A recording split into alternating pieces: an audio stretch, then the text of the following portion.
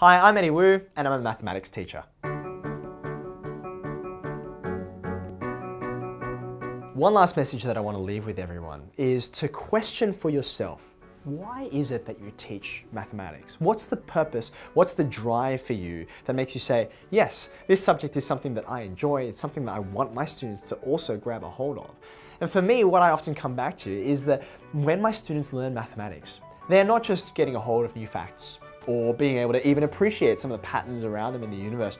They're actually, even though those things are great, they're actually doing something much more fundamental to themselves, I think, as they learn mathematics.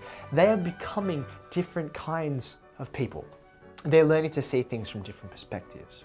They're learning to use reasoning and logic to be able to approach the way that they interact with the world, no matter whether it's mathematical and numbers and shapes or not.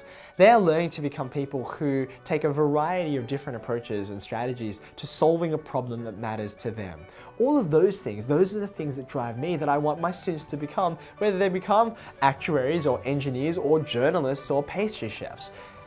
You need to answer that question for yourself, and once you do that, all of the change in practice is going to flow from that moral purpose that you find for yourself. So for me, I would love you to really soul search and think about, what does this mean to you? What is this subject about? What does it give to your students that they won't be able to get anywhere else? And once you've answered that question, then you'll know what you need to change about your own practice so you can become that for your students.